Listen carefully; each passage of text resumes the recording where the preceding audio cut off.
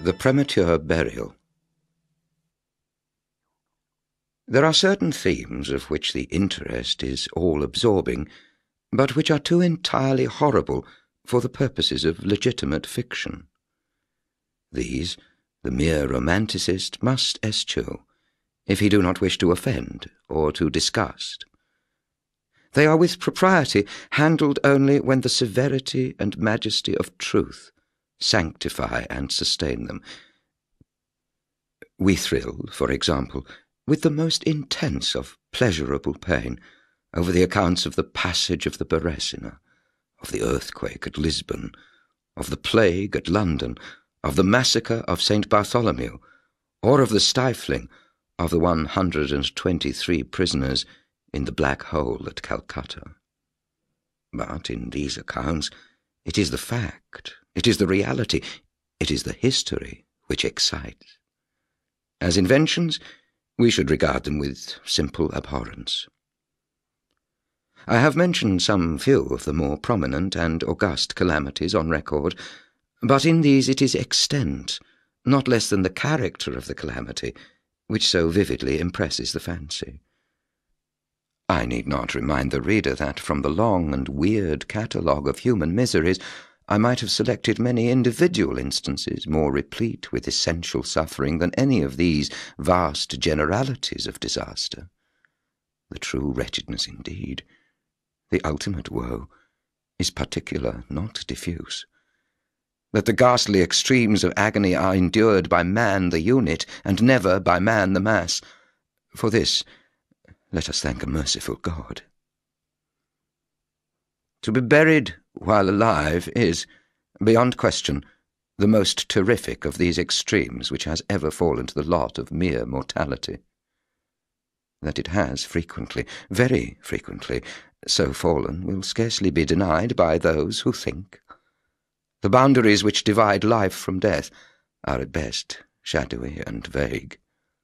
Who shall say where the one ends and where the other begins? We know that there are diseases in which occur total cessations of all the apparent functions of vitality, and yet in which these cessations are merely suspensions, properly so called.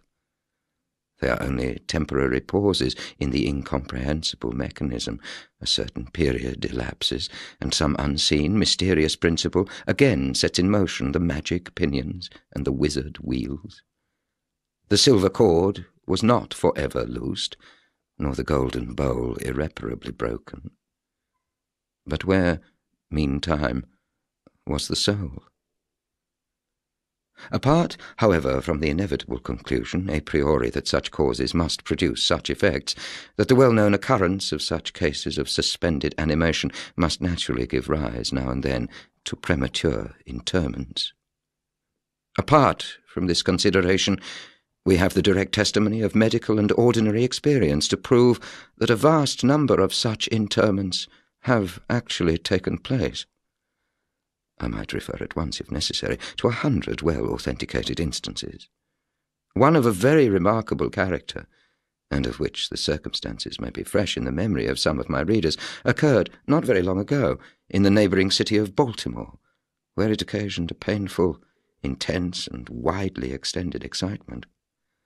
The wife of one of the most respectable citizens, a lawyer of eminence and a member of Congress, was seized with a sudden and unaccountable illness which completely baffled the skill of her physicians. After much suffering she died, or was supposed to die. No one suspected, indeed, or had reason to suspect, that she was not actually dead. She presented all the ordinary appearances of death. The face assumed the usual pinched and sunken outline, the lips were of the usual marble pallor, the eyes were lustreless, there was no warmth, pulsation had ceased. For 3 days the body was preserved unburied, during which it had acquired a stony rigidity. The funeral, in short, was hastened on account of the rapid advance of what was supposed to be decomposition. The lady was deposited in her family vault, which for 3 subsequent years was undisturbed. At the expiration of this term, it was opened for the reception of a sarcophagus. But alas, How fearful a shock awaited the husband who, personally, threw open the door. As its portals swung outwardly back, some white-apparelled object fell rattling within his arms. It was the skeleton of his wife, in her yet unmoulded shroud. A careful investigation rendered it evident that she had revived within 2 days after her entombment, that her struggles within the coffin had caused it to fall from a ledge or shelf to the floor, where it was so broken as to permit her escape. A lamp, which had been accidentally left full of oil within the tomb, was found empty. It might have been exhausted, however, by evaporation. On the uppermost of the steps which led down to the dread chamber was a large fragment of the coffin, with which it seemed that she had endeavoured to arrest attention by striking the iron door. While thus occupied, she probably swooned, or possibly died, through sheer terror. And in falling, her shroud became entangled in some ironwork which projected interiorly. Thus she remained, and thus she rotted, erect. In the year 1810, a case of living inhumation happened in France, attended with circumstances which go far to warrant the assertion that truth is indeed stranger than fiction.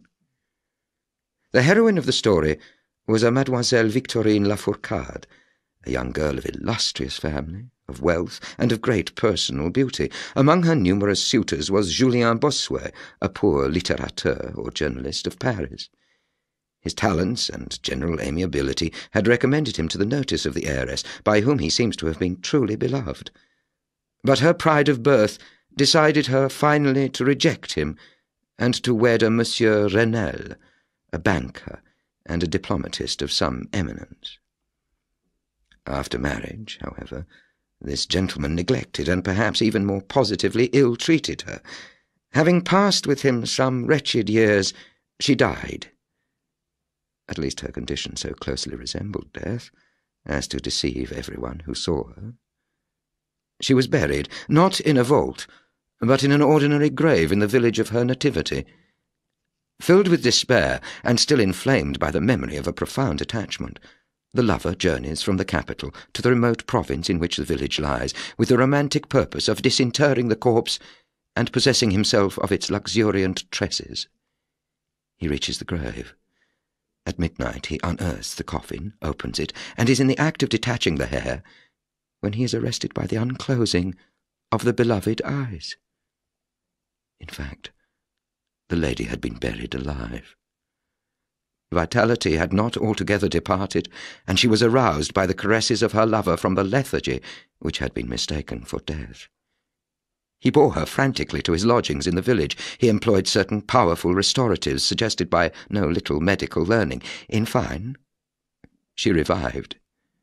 She recognized her preserver. She remained with him until, by slow degrees, she fully recovered her original health. Her woman's heart was not adamant, and this last lesson of love sufficed to soften it. She bestowed it upon Bossuet. She returned no more to her husband, but, concealing from him her resurrection, fled with her lover to America. 20 years afterward, the two returned to France, in the persuasion that time had so greatly altered the lady's appearance that her friends would be unable to recognize her. They were mistaken, however.